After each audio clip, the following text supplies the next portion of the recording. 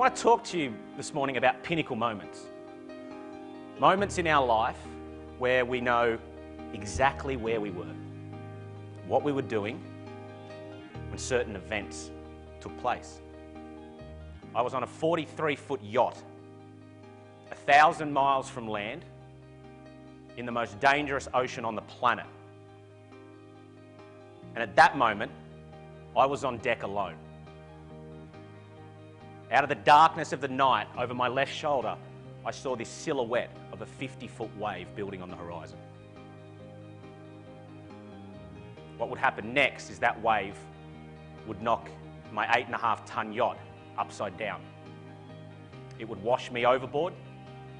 It would injure some of my team down below.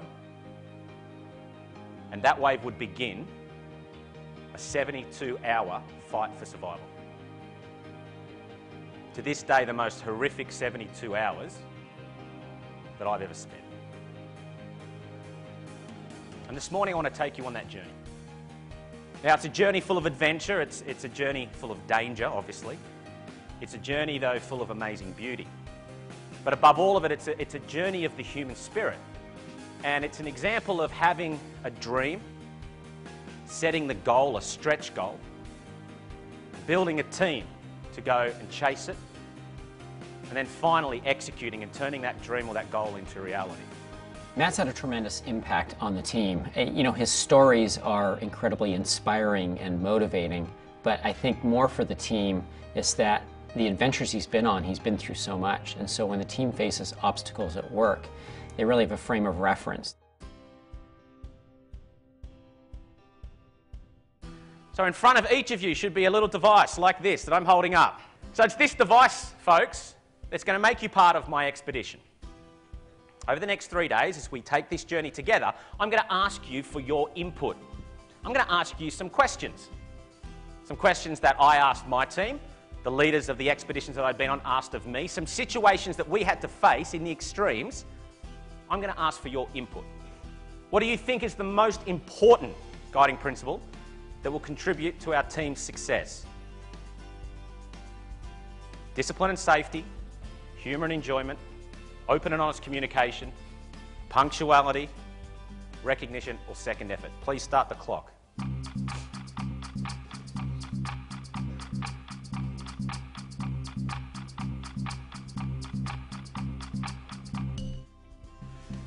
Okay, we've gone right through. Interesting. So we were exactly the same with you guys. High level at open and honest communication. The reason that we went with open and honest communication, it's probably the same, is that we believe that without that guiding principle, the rest wouldn't work.